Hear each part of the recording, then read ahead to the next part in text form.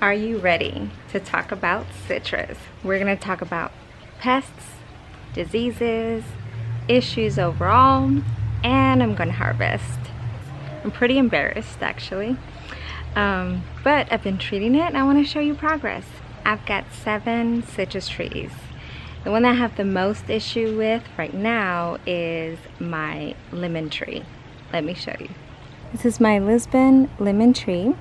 It does have thorns. It has been here since March of 2019, and currently it's lost a lot of its foliage. It's been like that. It did get attacked by a lot of leaf miner, and leaf miner is the larva of flies, beetles, moths, and they eat off of the sap of the leaves. And if you unfold some of the areas, you'll see it. If you find it, you can just pinch it with your nail and kill it. If not, like this one's an old one, it's just best to get rid of the area. It's very common on citrus. I've got it everywhere. I should have attended to this much early and I didn't. Remember I mentioned this book right here? I really recommend it, but I'll link it below in case you're interested. If you open some of these up, you can see where we've got some heavy pest issues here. Another issue that I wanted to show you was this. Now this is from mealybugs, and they live underneath the leaves. They secrete the sap out of the leaves and they create this honeydew. And ants love honeydew. So if you see ants, get rid of the ants because they will protect the mealybugs. I'm going to show you some right now. This is my tangerine, but let me show you what they look like. They are white. They have like a waxy substance. They're sticky. They also expose the foliage to mold, so there are some areas that have like this black mold. That's for the same reason. I went ahead and I cleaned a lot of these off, but this is mold for the same reason. And you can just wipe it clean, but don't let it get carried away like me. My tree is starting to bloom and I don't want to have a lot of this with all the blooms. Now I want to make sure that this tree is successful this year. I'm going to really care for it more than last year. And hopefully this doesn't happen as bad. The lemon has it a lot more than my lime tree. My lime tree really gave me a harvest a couple times in the year, and actually if you look in, there's still some limes that I missed. There's one back there. I really like this one. This is a Persian lime. Both of these trees were here at the same time. I purchased them from Costco, and now is the time to go look for them. February, March, you will see them. I will link the company where they come from just in case you don't have a Costco. Maybe you can order from them. They are sort of local. They are from Texas and Louisiana. In case you're in the area, maybe you can purchase from them. The Lisbon lemon does have thorns. The Persian lime doesn't. So I have to really take care of the branches that are coming over too much. Even though I do like to kind of sneak in here, it kind of goes with the secret garden vibe. But the thorns do seem to hurt. We're going to cut that so we can open up the pathway. But before we do that, we're going to go ahead and harvest these. These mature quickly. Look how large this lemon is. Look at all my lemons.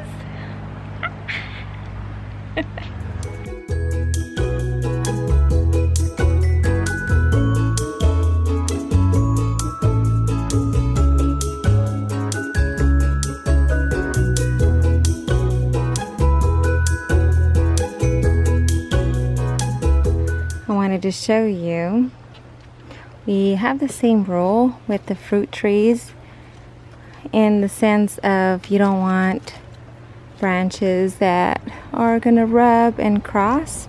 This one's just shooting straight up here, so we're gonna get rid of this entire branch there. That's all I'm gonna take off. That's already a lot, and we're still gonna have a couple of cold days, and I don't want to leave it too bare because it already doesn't have enough leaves or foliage. One thing to know that when you have foliage that looks like this, it's lacking nutrients. I did run a test on this, and last year I didn't add the worm castings, the tea, and it was a huge difference. So this is what happens when you don't feed your trees. I did it often, but I didn't do it every month like I was doing it. It's also not a good idea to have competing plants. So this is a weed. I need to pull it off completely. I've been coming in here and taking it off, but it still seems to want to come back. So I need to take it off better. Once the new foliage is completely out and insects can lay on them, it's time to add a preventative measure on there so we prevent some of that leaf miner again. And neem oil is a good option. The oil will drown them and you won't get these issues like this, or at least it's preventative, so it won't be as bad. Now we're gonna move on to the lemon tree, and this one already has quite a few lemons. And these are self-pollinating. They do not cross. I don't know if it's just these varieties, but I did look them up, and these do not cross, even if they're just like this right next to each other. I didn't have no issues with the fruit.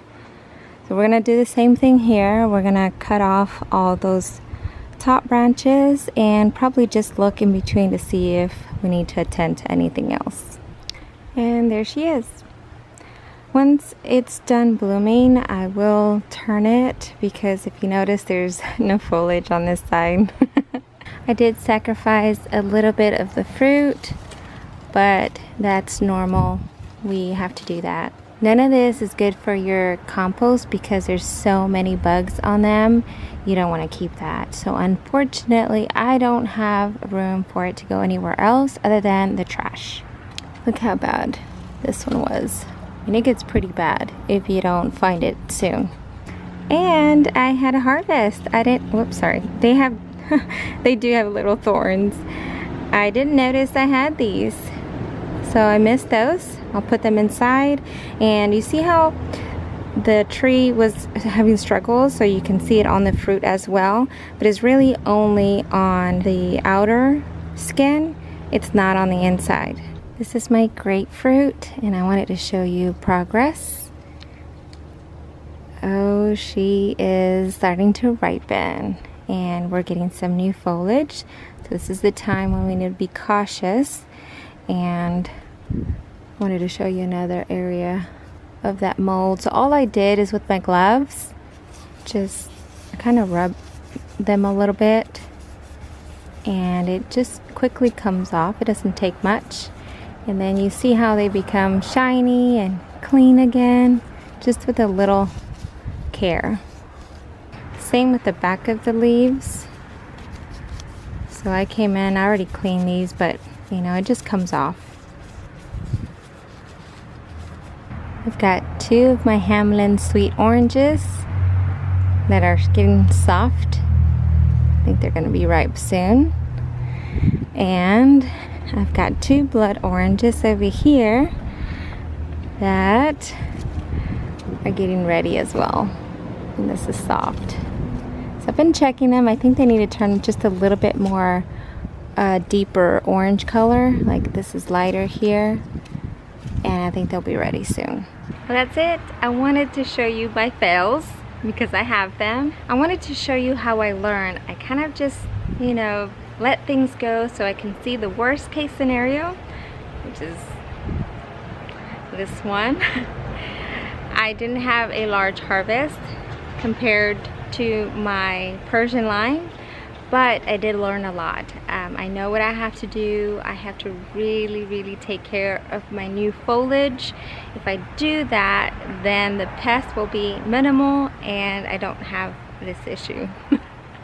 If there's anything you take away from this video, take care of your ants. Please I had so many ants and I thought, it's okay. No, no, no, no, no.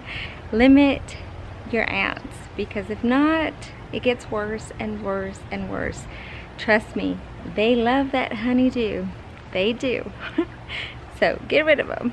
I still have a great tree. If you're interested in how things are going on a day-to-day basis, I'm always on Instagram stories. I'm there a lot. I show the garden a lot. That is a great way to kind of keep up with what I'm doing. Here I can only post a little bit of videos because it just takes a lot more time to edit and all that good stuff. So keep up with me there. Check out the website. I have links everywhere. I'm trying to help you as much as I can, and stay tuned at your local garden centers, Costco, Sam's for citrus, because you should be seeing it pretty soon. I hope you get what you want and stay in touch. Thank you for watching, and I'll see you in the next one.